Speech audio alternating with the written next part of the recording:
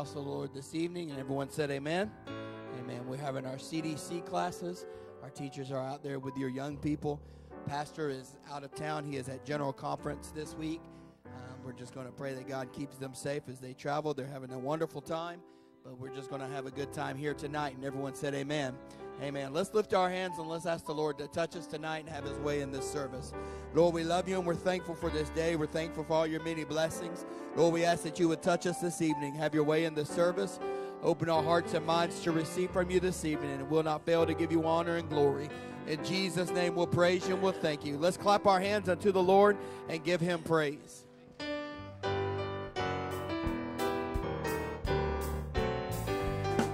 The mighty God is Jesus, the Prince of Peace is he, the everlasting Father, the King eternally, the wonderful in wisdom, by whom all things were made. The fullness of the Godhead in Jesus is displayed.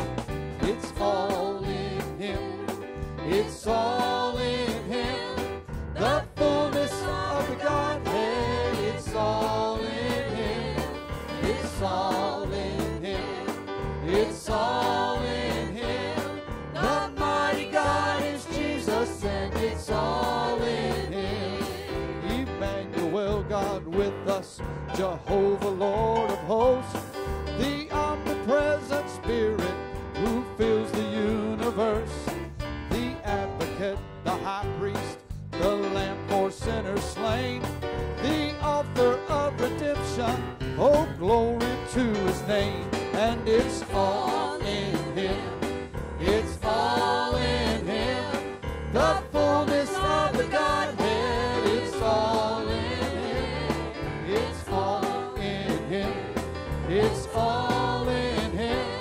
The mighty God is Jesus, and it's all in him. The Alpha and Omega, beginning and the end, the living Word incarnate, the helpless sinner's friend, our wisdom and perfection, our righteousness and power. Yea, all we need in Jesus, we find this very hour. And it's all in him, it's all in him, the fullness of the Godhead, it's all in him, it is all in him, it's all in him. The mighty God is Jesus, and it's all in him. Oh yes, it's all in him, it's all in him, the fullness of the Godhead, it's all in him, it's all in him, it's all in him. The mighty God is Jesus, and it's all in him. Our God, for whom we waited, will be the glad refrain of Israel recreated when Jesus comes again. Lo, he will come and save us, our King and priest to be, for in him dwells all fullness, and Lord of all is he. And it's all in him, yes, it's all in him, the fullness of the Godhead, it's all in him, it's all in him. Oh yes, it's all in him.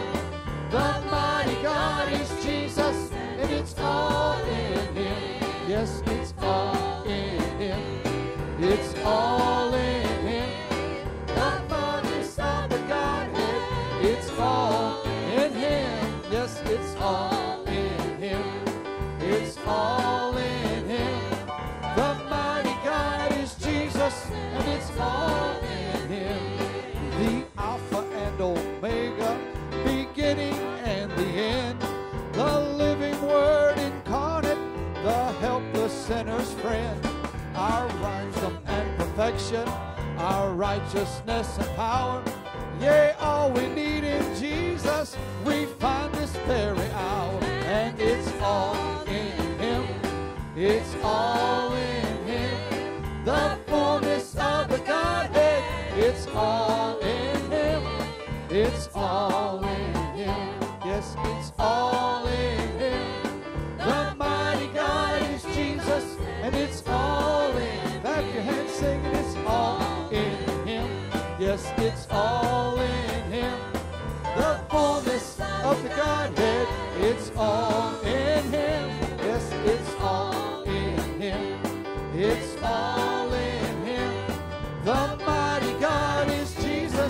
and it's all in Him. Hallelujah. If you found Him to be everything you've ever needed, give Him some praise right now in the house. Amen, amen. Clap your hands unto the Lord and give Him praise. Amen, amen. Amen. It's so good to be in the house of the Lord this evening. It's good to see all of you here in service with us tonight. Why don't you step out of your seat, shake a couple of hands real quick, tell them how glad you are to see them in the house of the Lord.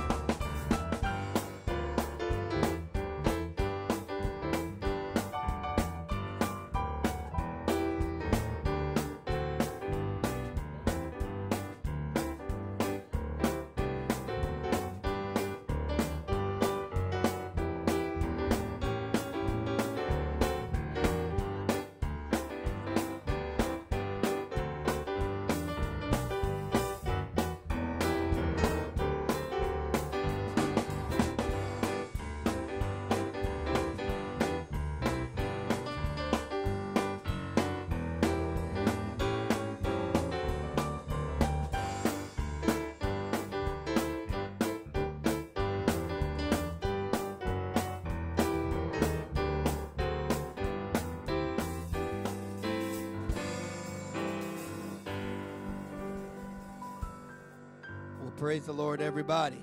It's good to be here this evening. A couple of real quick announcements for us. Our FTC Marriage Retreat is November the 10th through the 12th. There's a sign-up sheet at our guest services desk. Our bishop will be speaking on For Better or Worse at the marriage retreat. And you have a non-refundable deposit of $100 is due this coming Sunday.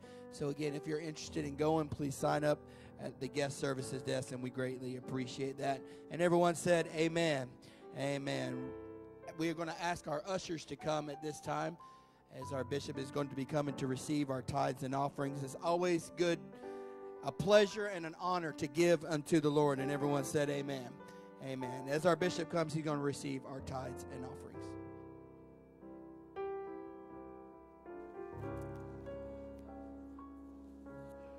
It's good to be in the house of the Lord again tonight. Can you say amen?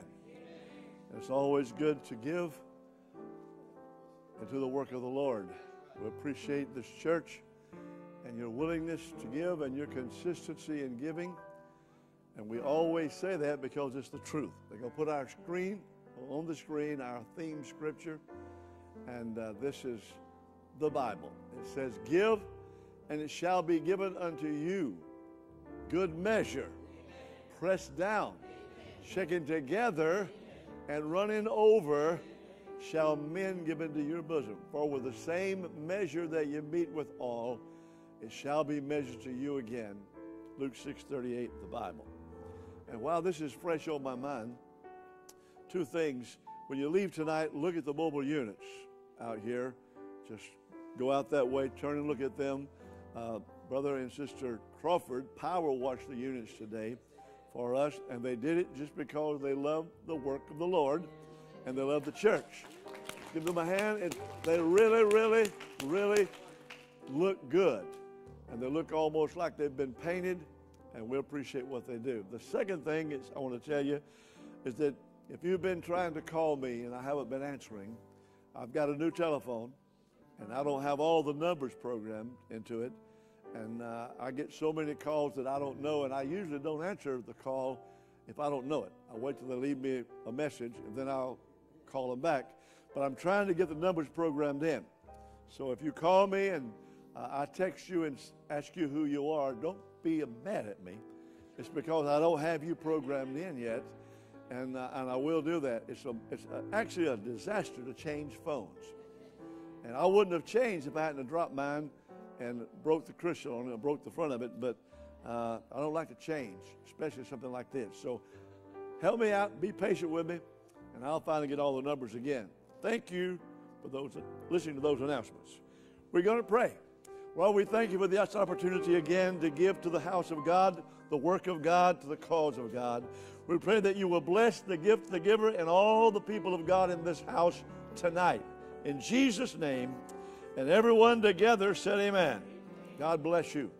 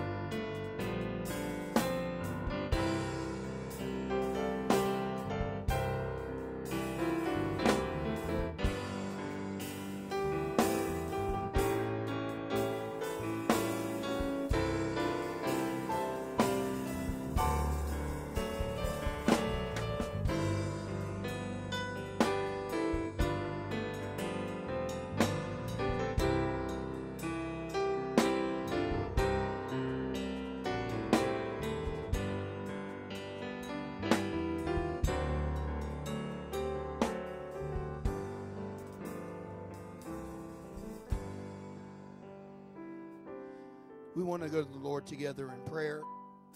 Excuse me. We want to pray for Paula. This is Sister Kim Eskew's sister. Is very sick and in the hospital.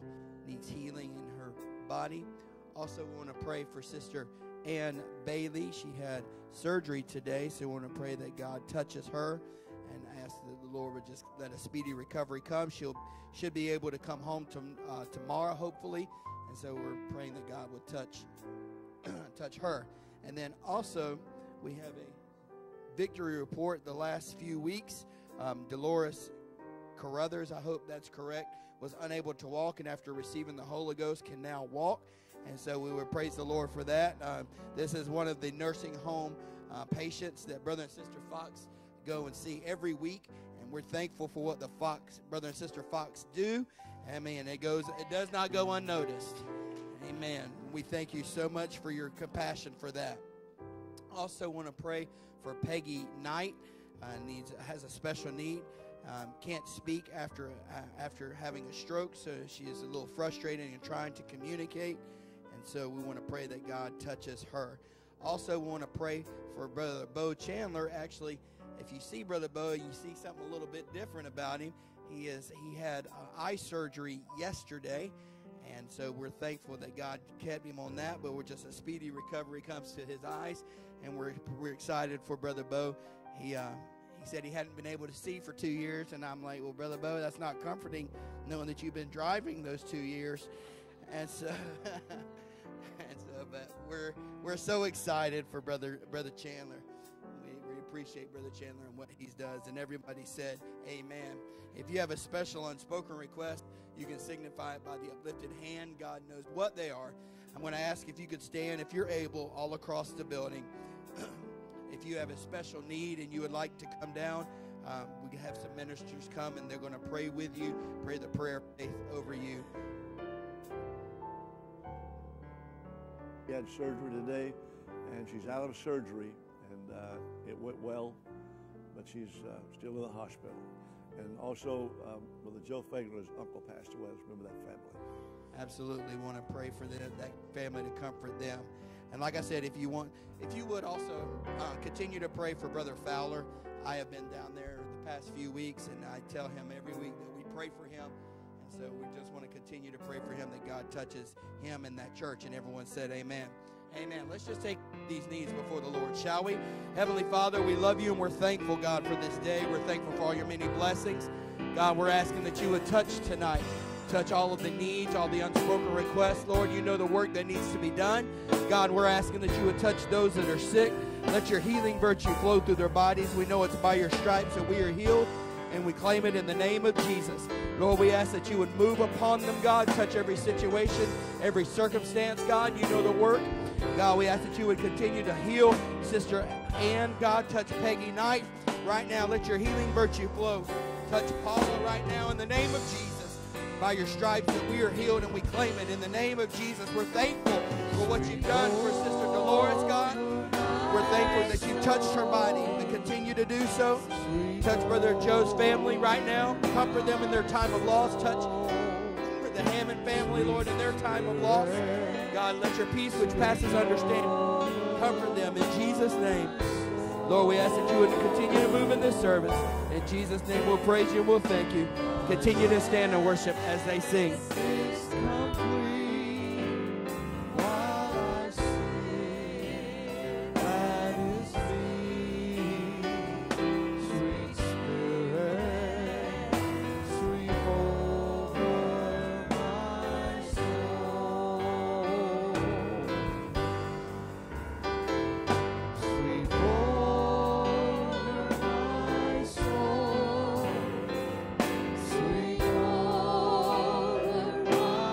Soul.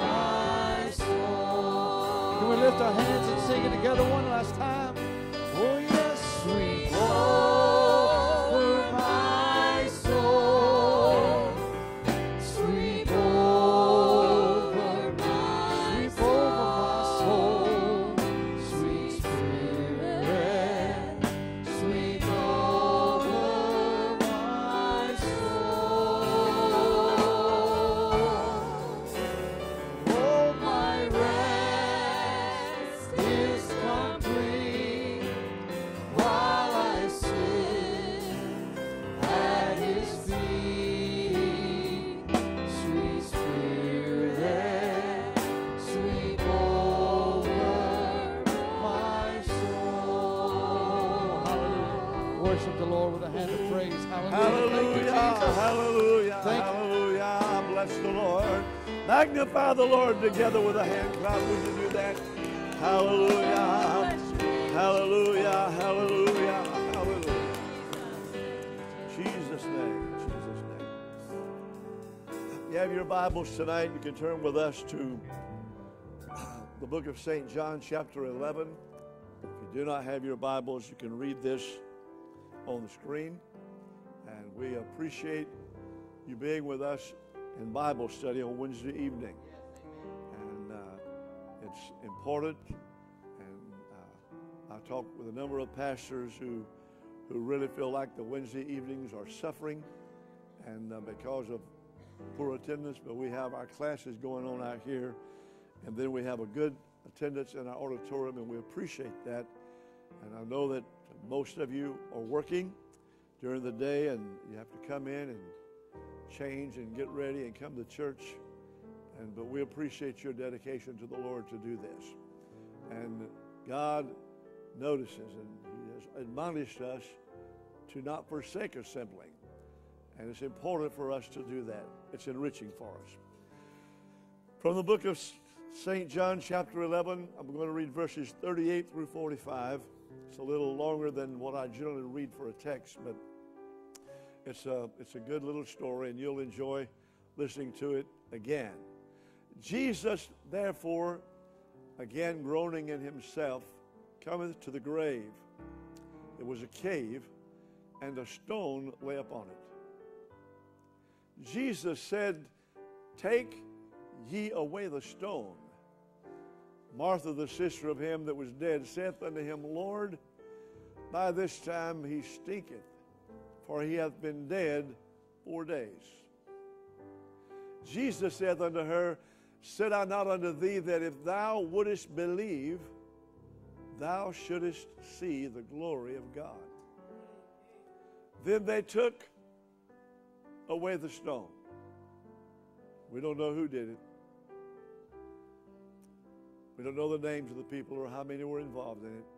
Then they took away the stone from the place where the dead was laid. And Jesus lifted up his eyes and said, Father, I thank thee that thou hast heard me. And I knew that thou hearest me always, but because of the people which stand by, I said it, that they may believe that thou hast sent me. And when he thus had spoken, he cried with a loud voice, Lazarus, come forth. And he that was dead came forth, bound hand and foot with grave clothes, and his face was bound about with a napkin.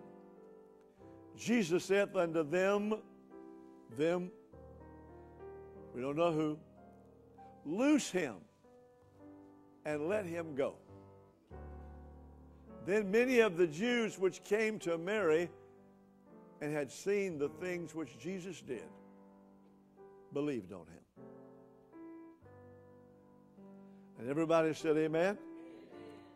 And I want to speak tonight for a few minutes. This will probably just be my introduction, but my subject title is Take Ye Away the Stone.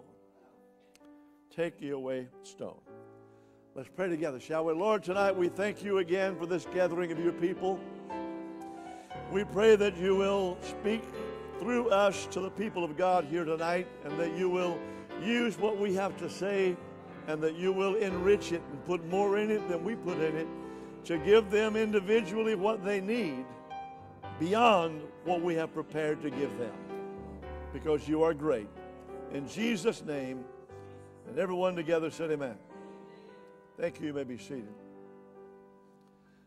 I first heard this story in Sunday school a lot of years ago, well over probably 55, close to 60 years ago. And when I heard the story, I recognized it as a great miracle. That was intriguing to me. I was impressed by that. But I was also curious about certain parts of the story. So I raised my hand in the Sunday school class and asked the teacher why Jesus did not remove the stone. If he could raise Lazarus from the dead, surely in my thinking as a child, he could move the stone. And some of the guys there that were sitting back in the back with me began to laugh about this and laughed at my question and started cutting up with each other. And they made kind of a big deal out of it. And the teacher said that I was creating a disturbance in the classroom, so she sent me upstairs to sit with my mother.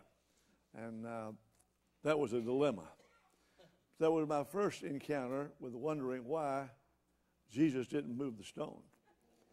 But many years later, I was in a college classroom, and the instructor was teaching on the life of Christ.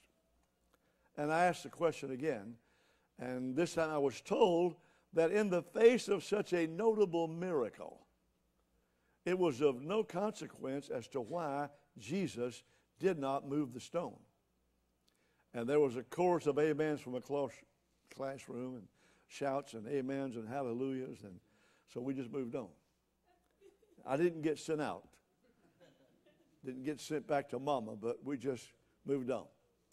However, over the years, as I matured in ministry and grown in the Lord, I have referred to the moving of the stone and used it as a way that God had of involving men in the peripheral of his miraculous deeds. But I've never preached or taught specifically about the moving of the stone until tonight. So tonight I want to teach for a little while, or begin to teach for a little while, on the moving of the stone at Lazarus' tomb. Just a few days back, we had a message in tongues here at the church about God's desire to move in the lives of his people and in the church. And he desired to move in a sovereign way, that he would do great things in our lives and in the church, but he would do it sovereignly. I also explained behind the message and behind the interpretation, I explained that while a sovereign act of God doesn't need the assistance of men, even though it involves men, man is often the reason for the miracle and the benefactor of the miracle, but not the cause of it or the power behind it.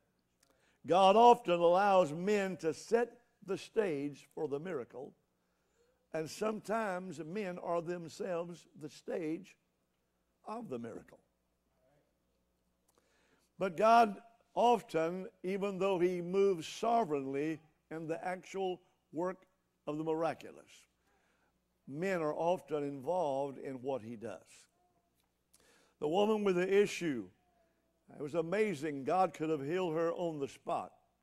Evidently, she had some knowledge, and if tradition is correct, maybe she was indeed a woman of the night. Maybe the disease that she had was brought on by her behavior. Perhaps that could be the case. But in all of that, at least some way, she understood prayer. And in her prayer and her talking, the Bible said that she came to the realization, and she actually said to herself, if I can but touch the hem of his garment, I'm going to be made whole. Now, all of us understand that her touching the hem of his garment was not a miraculous thing. Her going to all the difficulty and trouble that she had to go to find him was not the miraculous thing.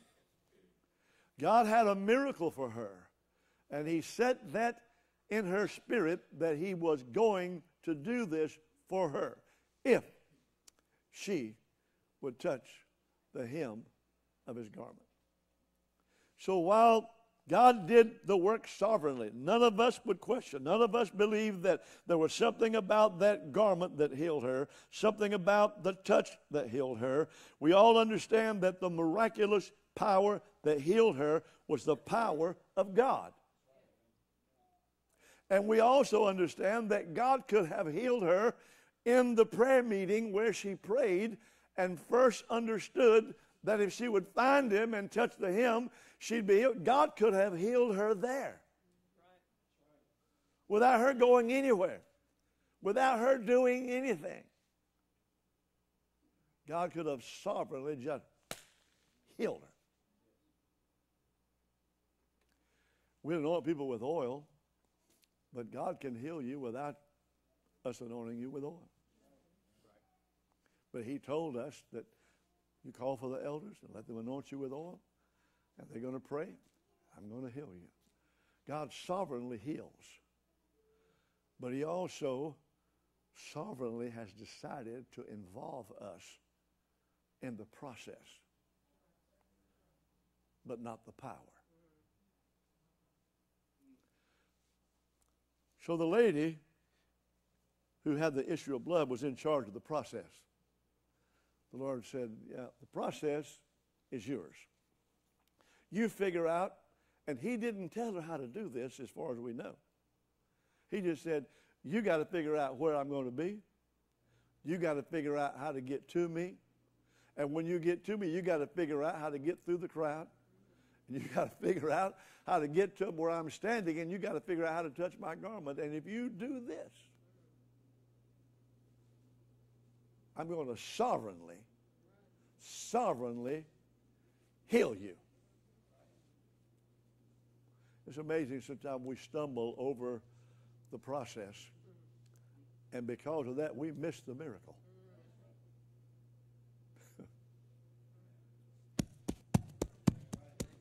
Come on. God has something great for us. God speaks something great into our spirit, tells us he's going to do a sovereign thing for us, and then he lays out the process for us, and we stumble all around on the process, and then we never get what God has promised to give us because we never engage in the process. Be not weary in well-doing, for in due season you shall reap if you faint not. I don't know how often she got tired, how many times she got tired, how many times she got to the place where Jesus just left from. And she said, where is it? They said, he's gone. You just barely missed him. Well, he's going over here. So she went over there, and then maybe she missed him again. We don't know how many times she missed him, how many times she came short, or how many times she failed to be able to get through to him. We just know the one time that she was successful. That's the one story that we know about. She found him, and she pressed her way through, and she touched his hem, and she got her miracle. God wants to sovereignly work, and God has spoken to us in this church. He's told us that through tongues. I've spoken to you. I've told you. If there's any church that's a revelation church, this is it. Him that hath an ear to hear, let him hear what the Spirit says. We certainly qualify. We need to listen to what God is saying to us. And then let him give us the process, and then we understand that the process is not the miracle. And the process is not a sovereign aspect of the miracle. The process is ours. It's as human can be. But when we do the process, he does the miraculous. He does the miracle. So the woman found her way. That's an amazing story. And y'all pardon me, I don't like to get updates. I'm afraid to touch anything on here because it'll go off on me. Will you come here and touch this thing? And if it goes off, I'm going to blame you. Praise God. Praise God. Miracle. That was the process. That was the process. God just divinely. Don't let this thing go. My grandson updated this thing, and I said, no, don't ever update anything else I got. Leave me unupdated. Blind Bartimaeus, it was an amazing thing. Here was a blind man, and God had purpose to sovereignly heal him. Evidently, there was some way and somehow that Bartimaeus knew, because we don't get the idea from the story about Bartimaeus that Bartimaeus was shocked that he was healed. We don't get the story that he was shocked that Jesus came by where he was. The idea of the whole story is that Bartimaeus was strategically placed. And he was not surprised when Jesus came by. And he wasn't surprised when Jesus called for him, because he was persistent in making sure that the Lord knew that he had done the process. Somewhere in it all, we don't know how this happened, and maybe you call what I'm saying speculation, but he was there, so that's not speculation. Somewhere he had it in his head. God gave him the process. Bartimaeus, I'm going to be at such and such a place. If you'll show up there and you'll sit by the wayside and beg until I get there, and when I get there, make sure that I know that you're there. There'll be all kind of people around me, all kind of folks talking to me, and you cry out for me. You cry out for me until I hear you, and no matter what anybody tells you to do, if they tell you to hush, don't hush. Because I've got a sovereign miracle for you, but you got a process to get it. So whoever he had to get to lead him there, whoever he had to help him find the place, he got somebody. We don't know how many folks he went to and said, are you tied up tomorrow? I want to meet Jesus. Yeah, I'm tied up. I can't do it. Are you tied up? Oh, yeah, you look busy. Are you tied up over here? Are you tied up? He finally found somebody to help him find his way there. He got there. He found the right place to sit. He had, okay, I can project my voice now. When he comes here, I'm going to call. And he called out to Jesus. Now, it's obvious that the Lord could have healed Bartimaeus before he ever came there. He could have made it simple. He said, I'm going to heal you right where you are. You just show up there and give me thanks. That way you can find your own way. You haven't got to worry about getting somebody to help you find the way. I'm going to heal you right here, right where the process starts. I'm going to heal you. Zap, bam, you heal. Just meet me over there and praise me so everybody will know that I did that. He didn't do that. There was a process. So whatever Bartimaeus had to do, he worked through the process. He made it happen. You know, sometimes we get discouraged trying to put together the process to get our miracle. Because we get offended because other folks aren't as interested in it as we are. But the whole idea is that Bartimaeus had to tell himself, they ain't heard what I heard. They aren't interested in helping me get this too early in the morning for them, but they ain't heard what I heard. I'm not going to get mad. I'm just going to keep on fighting until I find somebody that's going to get with me and help me get to where I'm going. I'm not going to let you offend me and keep me from my miracle. Sometimes God calls us specifically to do something that he is going to give us a sovereign miracle in it. And because we can't get the right people on board with us, we just simply miss the process. Well, I tried to get it going. I tried to get it started. God spoke to you. God gave you the process. So whatever old Bartimaeus had to do, he did it. I admire him. I admire him. And then when he got there, he had gone to all the trouble to get there. He had sat by the highway side begging. He had cried out to the Lord, Thou Son of David, have mercy on me. Thou Son of David. We don't know how long he did this. But he cried out. He couldn't see, so we don't know how far away Jesus was when he started crying out.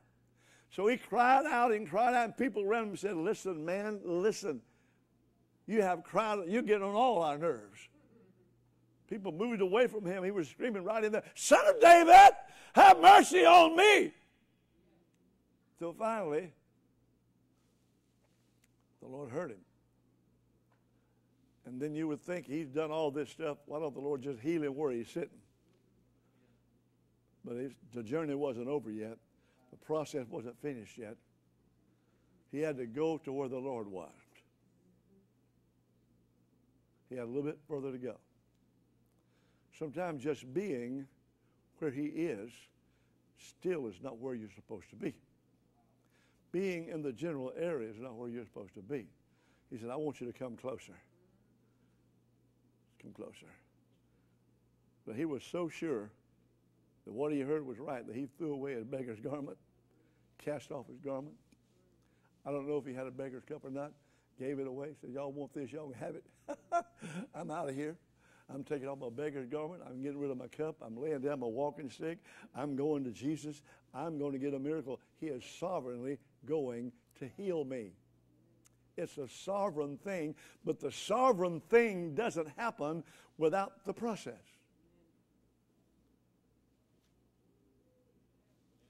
So he finally got over to where Jesus was, and Jesus healed him. Now, this is the way apostolics are. I just about guarantee you, when the Lord healed him, that crowd went nuts. They fell all over themselves shouting, "Woo! God's great, God's great. Blind man healed, blind man healed."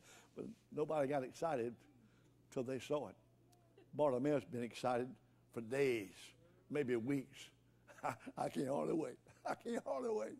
God's going to heal me down the road. God's going to heal me in a few days, in a few weeks. Well, if God's going to heal, why don't he just heal you now? He didn't get discouraged.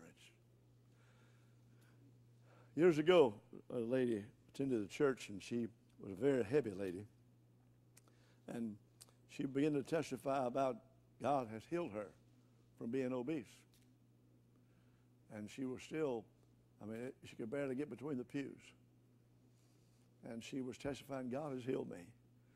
God's healed me. And people just kind of dropped their head and, clicked their fingernails. And they were embarrassed that she was declaring she was healed. She was still, technically she was still 2 tons of fun. There she was. And they were saying, God healed her. But in the process, she just kept saying, God's healed me, God's healed me, God's healed me. And then she was gone away for a little while, but not long. Not long enough for her to have gone on a program to lose all that weight. She came back. And she said, I just wanted to be sure to testify today. Some of y'all have not recognized me yet. But she said, I'm the lady that told y'all God healed me. And he told me way back then, you're healed. And they looked around, and when they finally realized where she was, they were ready to tear the church apart. They are shouting and carrying on and having a good time because now they could see what God had already told that lady he was going to do. I'm going to heal you. I'm going to give it to you. But this is the process. This is the process. We don't need to get stumped in the process. God's going to give us, and we keep trying to figure out ways to short circuit the process. So many times when we feel like God got a great thing for us, we keep asking ourselves, well, why hasn't it happened yet? Because it isn't time yet.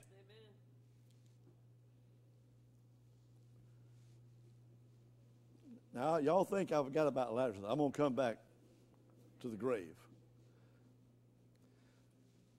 The blind man who the Lord put a poultice in his eyes. And, I know that this is not a very pleasant thing, and I'm not out to offend anybody, but the streets of the city were not paved. Jerusalem, all of them, they were not paved. And animals would use those streets for thoroughfares, oxen and sheep, beasts of burden, and horses and mules and donkeys. And you know that they're not generally potty trained. So the streets were filled with dust and dung. And here is this Lord who bent over. Spit would have been bad enough. If it would have just been spit, for some of us, we just said, wait a minute. Wait a minute. But he took the dust and the dung and the spit and made a poultice. You don't have to use much imagination to, I got some imagination I could share with you, but but he just stirred it together. He just stirred it together. And, my mind still, I got that kid's mind, it just goes everywhere, I have to pull it back. But he made a poultice.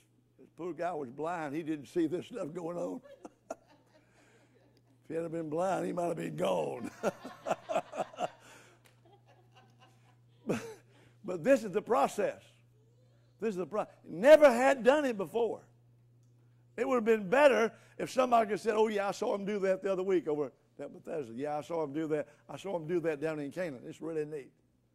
But anybody ever seen him do this, and they all were thinking, what is he doing?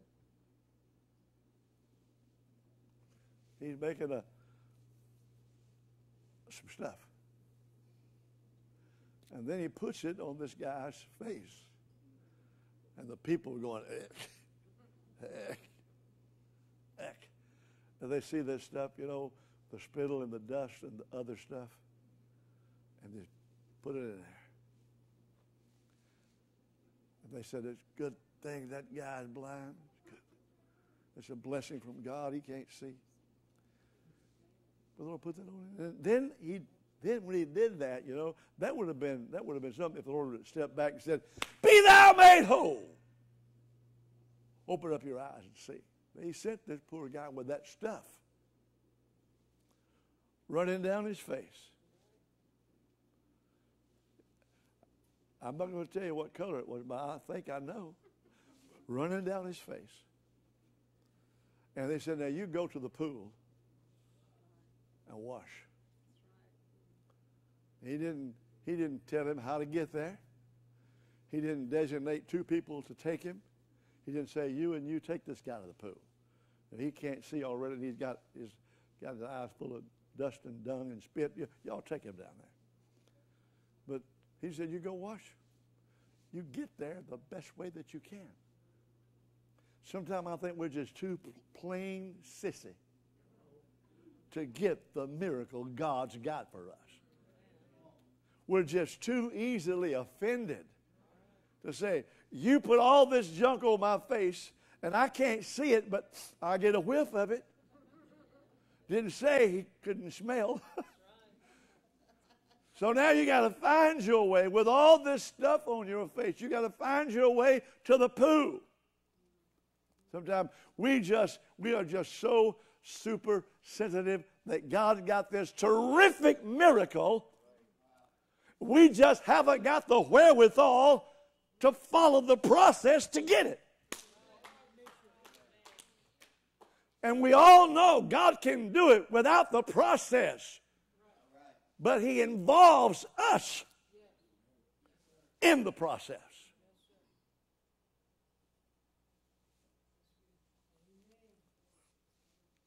Amen.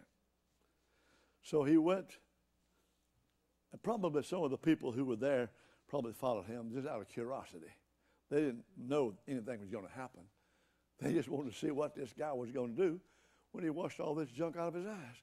So people followed him out there, and if they did follow him, I can just about tell you when he washed his face and got all the gunk and the dew and the gunk off his face, and he could see, he turned around and said, I can see. They probably tore up the side of the pool, praising God. Yay!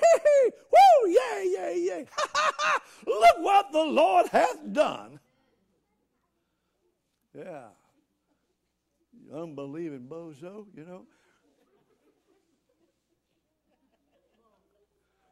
That's why sometimes we are sitting on a miracle. Instead of getting the process, we're trying to hatch it, I think. We're just sitting on it. We're just sitting on it. We're just sitting on it. We're just sitting on it. And God said you got to get involved in the process. I believe that there are people in the church here locally and I'm not mad at you. I don't think God's mad at you. God's got something for you. God has designated that you are going to have this certain thing, but there's a process you need to get into. And because the process may weary you, you may want just a shortcut, or you may want to short circuit the process to get what you know God has already promised you. Sometimes we feel like because we've got the promise, we have the present entitlement. And we are exempt from the process. But what we don't understand is that our miracle is somewhere in the process. And until we engage ourselves in the process, we aren't going to get what God has for us, that's miraculous. The Lord arrived at Lazarus' tomb. He'd been dead 4 days. And the Lord was not accidentally 4 days late. You know, if we tried to put God on our clock, if we'd have been waiting on a doctor to get there, then he would have been too late. We'd have been waiting on the best heart surgeon or a heart doctor or cardiac specialist to get there. It'd been too late. He'd been dead 4 days. 4 days. The best doctor couldn't help him. The team, the surgeon from Emory, the specialists from our greatest hospitals in Boston couldn't help the guy. They were absolutely too late to help him. But the Lord doesn't operate on the same time frame. And sometimes, even though we know that, we lose hope when what we want God to do isn't done before it's the absolute worst it can be. And him being dead 4 days was pretty bad. Pretty bad. 4 days dead in the humid, hot climate. 4 days dead. They didn't embalm. So you can imagine the shape that the body was in, and the Lord knew that. That was a part of the process. That's why he took so long to get there. When he got there, they thought, wow, he's here. At least he can comfort us. This guy's dead. He's buried. So it's good God came. It's good the Lord came. It's good Jesus came here, but it'll be good for us to cry on his shoulder. But when he got there, he told them, he said, he was groaning. He was hurt. They said, he's hurt. He's sad. He was groaning. Then he told them, he said, move ye or take ye away the stone. Take ye away the stone. Now here is the idea. We don't know who took the stone away. But can you imagine, just for a minute here, let me deviate for a minute. Can you imagine the guys who took the stone away after the Lord raised him from the dead? Can you imagine the story they had to tell? They say, hey, y'all ain't going to believe this. Y'all ain't going to believe. I just followed the crowd the other day, and when I got there, Jesus came up, and he said, move the stone, and nobody would move it. So I thought, hey, man, I'll help move it. I want to see what's going to go on here. And I moved the stone, and you ain't going to believe, oh, boy, when we moved that stone, hoo, hoo, hoo. Man, gag-a-maggot. It was terrible. Ooh, the odor just came rolling out of there. We moved the stone. But they had a story to tell. Now they were glad to be one of the ones that moved the stone. And if it would have been like it was today, they'd have been special speakers. Hey, we having a guy speak for us next week that was there, and he moved the stone. Y'all can schedule him later, but he was there. There was 4 of those guys. We've heard 3 of them speak already. This is the 4th guy. He has a fantastic story to tell. I'm telling you, God involves more people in your miracle than you. While God may sovereignly give you the miracle, he will sovereignly touch the hearts of others. Many believed on him. Said, take the stone. Take ye away the stone. And so they took the stone away. Now, my understanding is that the Lord intentionally wanted to involve others in what was going to happen here.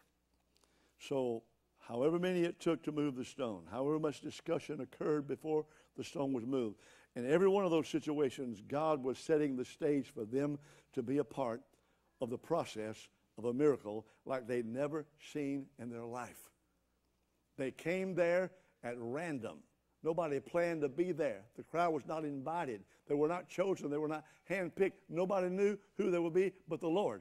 I'm telling you, God's got folks that are going to come and be on the peripheral of what God's going to do for us. And they're going to be the people who take away they're going to be moved by what they see that happens here. But they won't be unless we honor the process.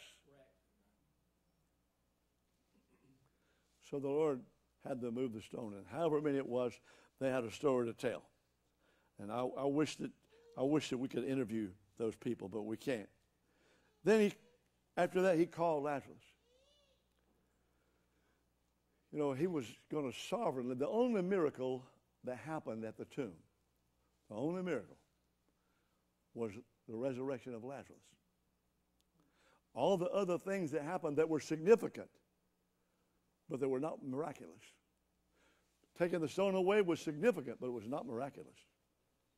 Unwrapping the man, taking the grave clothes off the man was significant, but it was not miraculous. The only thing miraculous was a sovereign act of resurrection. But God involved other people in it. So he called Lazarus forth from the grave. And he came out. I don't know if he hopped out or how he got out. Maybe he took little baby steps, but he got out.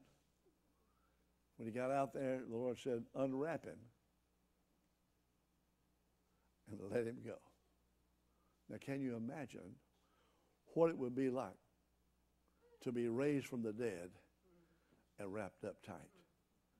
I mean, I'm alive. I'm alive. I've been dead. I'm alive, but I can't shout. I can't holler. I can't jump. Must have been a horrible few seconds before they unwrapped him. Those that unwrapped him. We don't know who unwrapped him. We don't know who unwrapped him. But can you imagine the story they had to tell? Right behind the guys that spoke, who moved the stone, they scheduled the people who unwrapped him to come and speak. They said, you think those guys with a stone got a story? Hey, you wait till you hear this guy that unwrapped him. I'm telling you, that's really nice. They took it, peeled it off layer by layer. That's amazing what they did. They unwrapped him to let him go. And they unwrapped him. They suddenly they began to see. They unwrapped the head and eye. They said, oh my God. Oh my God, look at you. Look at you. So I know what I'm wrapping up. Shut up, I'm wrapping up. They unwrapped the guy. The stone moving and the unwrapping were not miraculous, but they were also such an impacting part of the story. They were a necessary, essential part of the story, but not miraculous. So the point I want to make with this, one of the points, is that God wants to do a miraculous thing in this church and in your life. But God has a process in your life that many people will be touched by the process because they're involved in the process, and they will be impacted by the miracle, although what they're doing is not miraculous. It's just stuff they do that has to be done. But because of that, many believed on Jesus. Many. Not just Mary and Martha and the family, not just Lazarus, but many others who, some of them were engaged with moving the stone. Some were engaged with unwrapping him.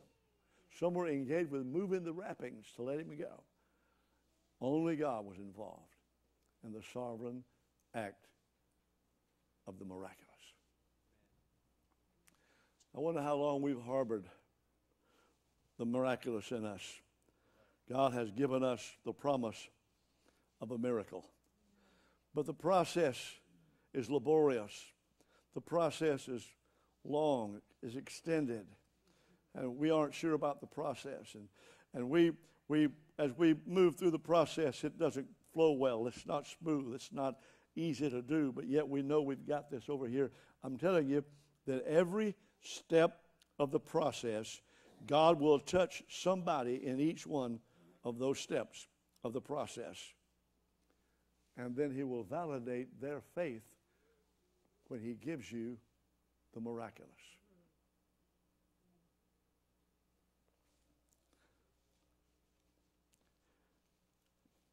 I don't think we've ever lived in a world where the level of faith for the for the world, for the sinner, has been as low as it is today.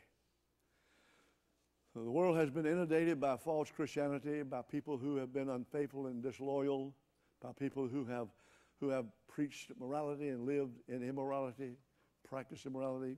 The world has been hit hard by pseudo-Christianity and all kinds of things. Probably never been a time when the level of faith was lower in the world than it is now, today.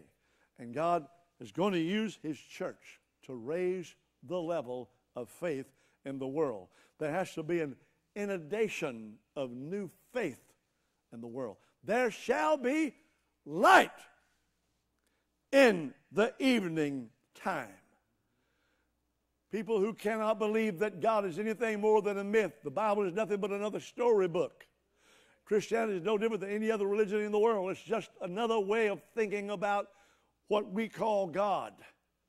So the level of faith is there. God's going to birth the miraculous in the church. And in doing so, he's going to pull in to the parameters of the miraculous the people that know nothing about God and have no faith in God. But because they have been touched by the process. Touched by the process. It's amazing how people, a man called me in Athens once and he said, I heard that so-and-so got the Holy Ghost at your church last night. I said, yeah, they did. They said, let me ask you, make sure that we're talking about the same person. Actually, it was Billy Fowler, Brother Fowler. Got the Holy Ghost in our church. They said, let me make sure that I got the right Billy Fowler. Is this the guy that plays the guitar? Yep, that's the guy that plays the guitar. Short guy? Yeah, he's a short guy. He played 2 weeks ago at the J&J Center. I don't know. They told me he did. I don't know much about the back part of it. Yeah. He played over there when Willie was there. Willie. Brother Willie. Willie's still living, folks. Still, he must be 130. But Willie's still living.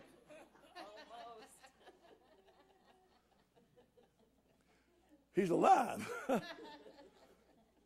He's the one who did this. He's the one. Well, you know, somebody told me they said he'd never go to church. He's got folks in his church, in his family, that are apostolic, that are Pentecostal, and he sees the. But he's no. I can't believe that. I can't believe that. I just can't believe. I said, well, I tell you what you do. You come down here next Sunday, and we're going to let him sing. I just made up my mind right there. We're going to let him sing. I said, we're going to let him sing. I didn't know what he would sing. I was going to tell him what to sing. We're going to let him sing. That guy came. He said, I'm coming, and I'm bringing my wife and my young'uns. And he came, and he brought his wife and his young'uns. And when before Brother Fowler started singing, he started crying. The little guy started crying. He go back. He sat back there. He just cried. I said, oh, get him, God, get him, God. Brother Fowler sang. I think he might have sang Unclouded Day. You know, that's kind of, oh, they tell me. Oh, Willie sings that too. He sang. This old guy cried, got the Holy Ghost. His wife got the Holy Ghost. Had a great move of God. I'm telling you, God just does things. Yes, he does. He just does things. And Brother Fowler told me when I greeted him at the church, I said, we're so glad to have you. He said, I only came because I promised him I'd come and he won't shut up. He won't leave me alone. So I'm coming just so he will leave me alone. He kind of let me know that he wouldn't be back. This was the first and the last. The Alpha, the Omega, I ain't been back. God's got those kind of miracles for us. He's got those kind of miracles for us. He's got people right here sitting on miracles that God's going to give you a sovereign miracle. But the process may be a little lengthy, and the process is going to touch other people. Let God work. Do not lose hope. Mary and her family it had been 4 days. They just kind of lost hope. 4 days dead. You don't do much with them. You know, I mean, I'm apostolic. I'm full of the Holy Ghost. But if I was going to raise somebody from the dead, I'd want a fresh dead person myself. I want somebody that just died. I wouldn't want to go to the funeral home. I said, let me find somebody at the hospital. They still got their blood. They still warm to the touch. If I'm going to do that, I want somebody close. 4 days dead. 4 days. Man, you got no hope at all. He's going to still be alive. So they kind of lost hope. I'm telling you, what you're looking at, you may think this thing is just never going to come. It's just too dead. I'm telling you, if you will just believe God and set yourself to the process and let God do what he does best, that is the miraculous. You do what you do best. You do the process. I'm closing with this. The man who wrote the Bible study, Search for Truth, Ronnie Wilhoit. I remember hearing him testify at a church in Texas. And he said, the Lord gave me this idea about a Bible study. And he said, I put this thing together. And he said, I think I've done pretty good. I wrote tracks. Ronnie wrote tracks, sent them out, good tracks, first real color tracks. We had powerful tracks. And he said, but I don't know what's going to happen. And he was testifying in the church and said, but I see in my heart this is going to be a miraculous thing. And Brother Kilgore came up behind his testimony. He said, the best thing I can tell you is just you understand that what God is giving you is a miracle. And if you'll wait to the right time without being impatient, without giving up, it'll happen. And it happened. For a while, Search for Truth was the Bible study in the United Pentecostal Church. I still have one. Powerful Bible study, still used. Matter of fact, Brother Will Hort, I believe, has gone on to meet the Lord, but the Bible study stands on. The organization still has it. It's a great tool. And many people were caught up in the process. Because he said, God gave it to me. He gave me this thing. And old Brother Kilgore said, just hold it. If God gave it to you, you got it. It's miraculous. God's going to give you the miracle. And I think the Church for Truth went around the world. Around the world. Yes, it did. Around the world. And it's still going around the world. Isn't that something? Take ye away the stone. Next week I want to talk about the stones that we need to move for God to do a miracle in our life. All right, y'all will let Brother Michael know that I didn't fudge because he wasn't here. I'm quitting on time. I love y'all. God bless you. Shall we stand together? Give the Lord a hand clap of praise and magnify the Lord. Hallelujah, hallelujah, hallelujah, hallelujah. Well, the Lord is good. Amen. Amen. I appreciate what our bishop has talked to us and spoke to us tonight. We're so thankful. Let's just lift our hands and let's ask the Lord to touch us tonight and keep us safe as we travel, and let us take this, what we've heard tonight. Lord, we love you and we're thankful for this evening. Lord, we're thankful for all your many blessings. We're thankful for what our bishop spoke to us this evening. Lord, we ask that you would help us, God. Help us, go with us, keep us safe. Help us take this, keep it in our hearts. Lord, we're anticipating, God, great things from what we've heard this evening. Lord, we ask that you would go with us, keep us safe, and bring us back at the appointed time. In Jesus' name, we'll praise you and we'll thank you for it. Amen and amen. God bless you. You are dismissed. In Jesus' name, shake hands and be friendly.